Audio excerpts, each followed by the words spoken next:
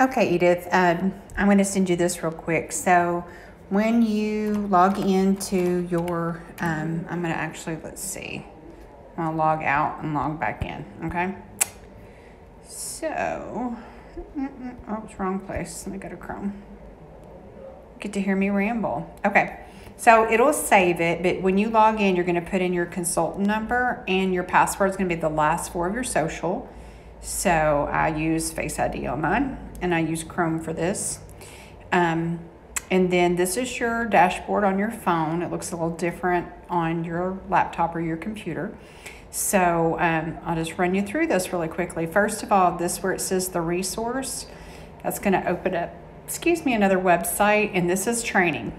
So you'll see learn how to party digitally. This walks you through the Facebook process of doing parties, which I can help you with if you are going to do that.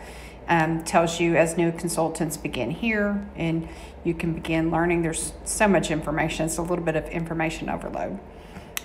You can get the, if you go here, it's got this month's files, and so it'll have all of the specials, which will excite you, I'm sure. So you've got your host rewards, how to count your stars. That goes with your host rewards.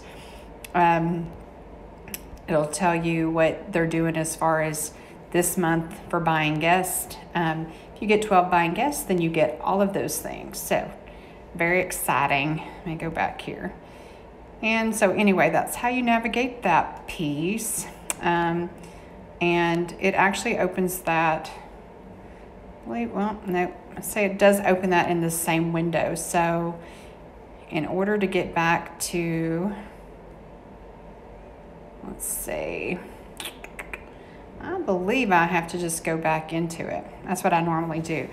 So anyway, all of these are buttons up here. Choice rewards, you'll start to earn choice rewards. That's a way to get some free Norwex. New consultant tracker, that shows you your progress, and all of these things we can work on later. Normally it does pop up a new window. I'm not sure why it doesn't for the resource, but in order to navigate around, you hit these three lines, and let's see. Yeah. Okay. So I think what we're going to have to do is you're going to have to go under my order, create a new order, and then party order.